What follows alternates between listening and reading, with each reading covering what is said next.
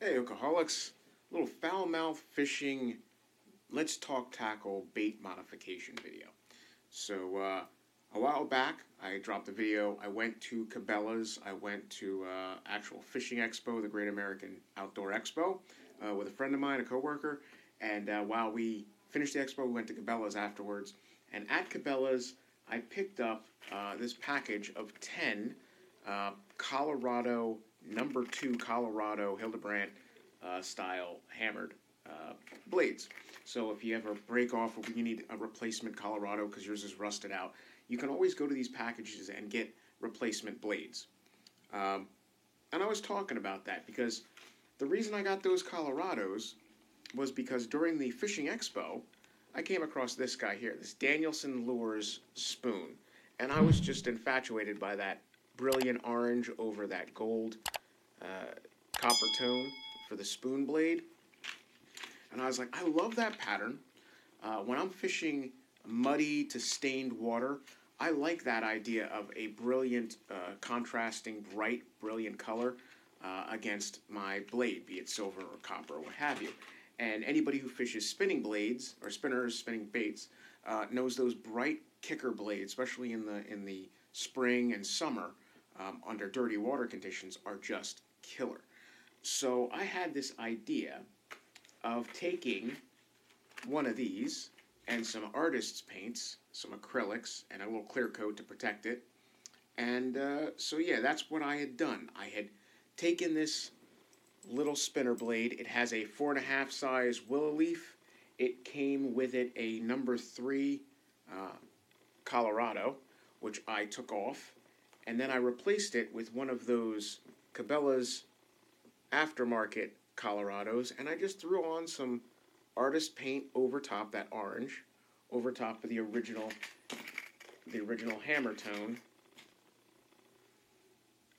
copper blade. So from this to this, really simple. You have to be kind of careful.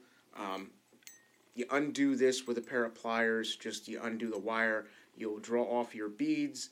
You'll open up just half of this U-ring.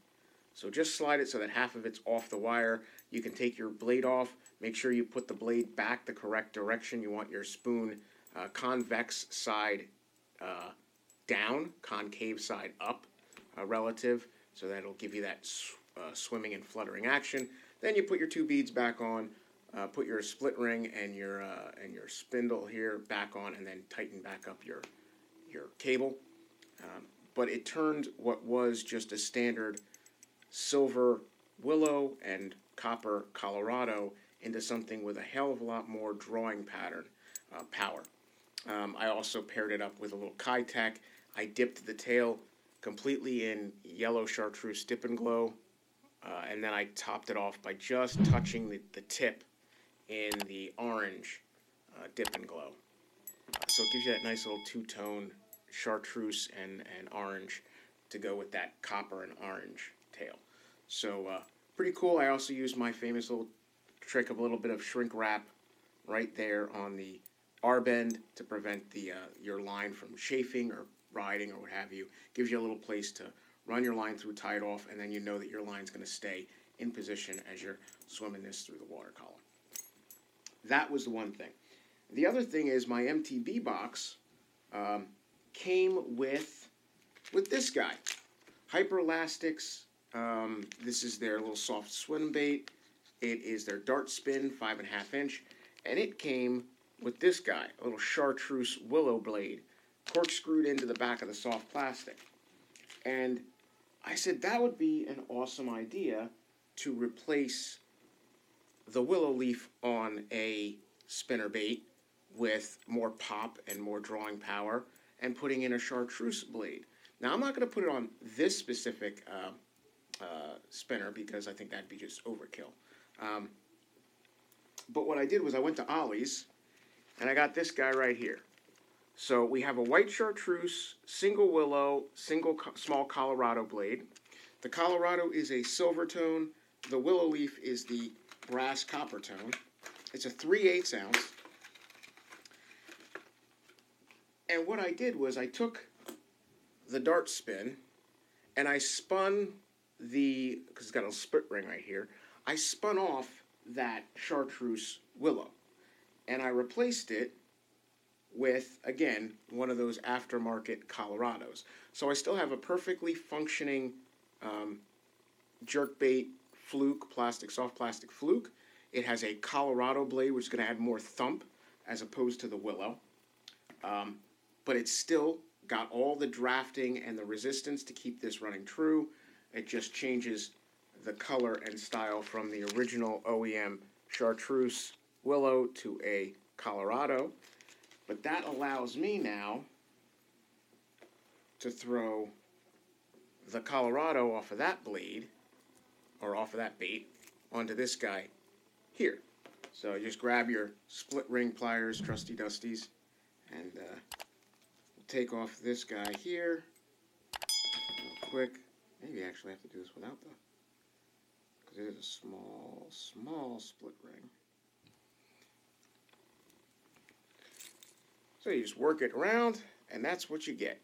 Now you have a white and chartreuse with a chrome and chartreuse blade. Keep your original willow. And again, you just changed and customized this blade. Adds a little bit more pop, a little bit more flutter and flash and consistency in the color scheme. Obviously go with whatever trailer you choose. But these little simple things, really inexpensive. You got a bait already that you came in your Mystery Tackle Box monthly or somebody gave you or you found on discount, and you can add some little modifications to adapt to a blade or a bait that isn't technically factory original. It gives you just a little bit of a different visual cue to the fish that you're fishing for. So when everybody else is running their spinner baits in this time of year, the pre-spawn, the early spring, they're running their willow, silver and gold. You're coming through with something that's different. And sometimes that's the key to catching fish over or behind somebody, is just throwing something that's a little bit different. It's a little bit much of a change from what the fish have been seeing all day, all night for the last couple of weeks. Now you throw this in there and you might catch the bass that your co-angler or your main boater couldn't quite catch. So, as always, from me to you, keep your lines tight and peace. I'll catch you guys on the next cast. Take care, Alcoholics.